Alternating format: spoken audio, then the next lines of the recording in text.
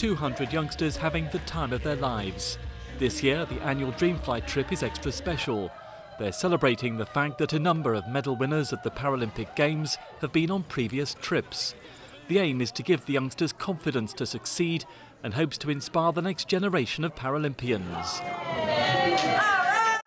Medal winners have travelled with them.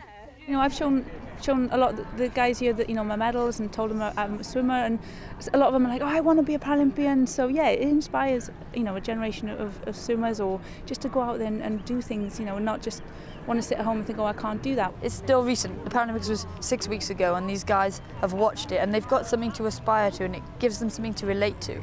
The day starts early in the morning with breakfast before spending every one of the 10 days at a theme park.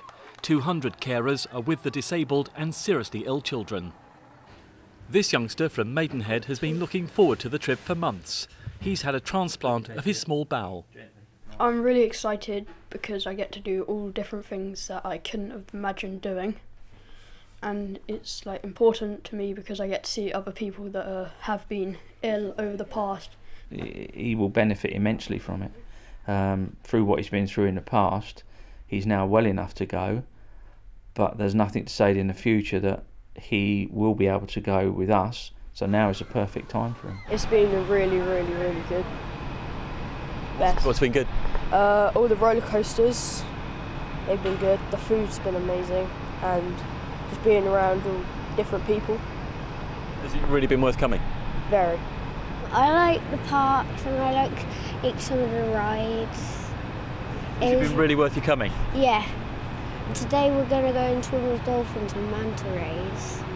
In the evening it's time to party and meet celebrities. Their confidence grow, they get used to doing their own thing and having to be responsible for themselves, so it's really good for them. And you're having fun as well?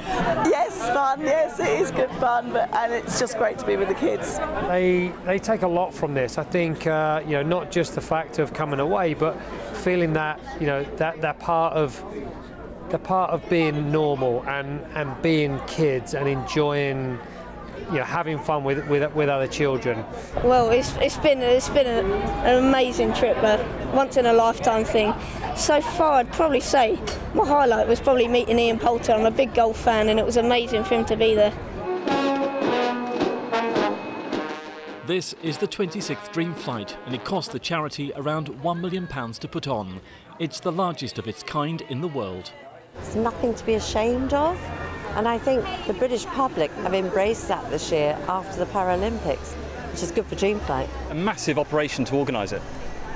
Yes, just a little bit, I suppose. But everybody said it must get easier every year. Well, yes, it does, but it's still the same amount of work. There's 420 people. Well, it's now the final day of the trip, and they do keep the best till last. Today, it's swimming with the dolphins. That was amazing. I can't believe that we've actually got to swim with dolphins because they're my favourite animal and I just love them. What was it like being in there?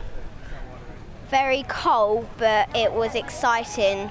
Oh, it was really good. I loved it. It was amazing.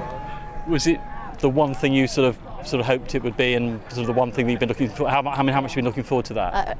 A lot. I did from the day I saw it was on the timetable. I thought, oh yeah, so I can't wait to swim with dolphins.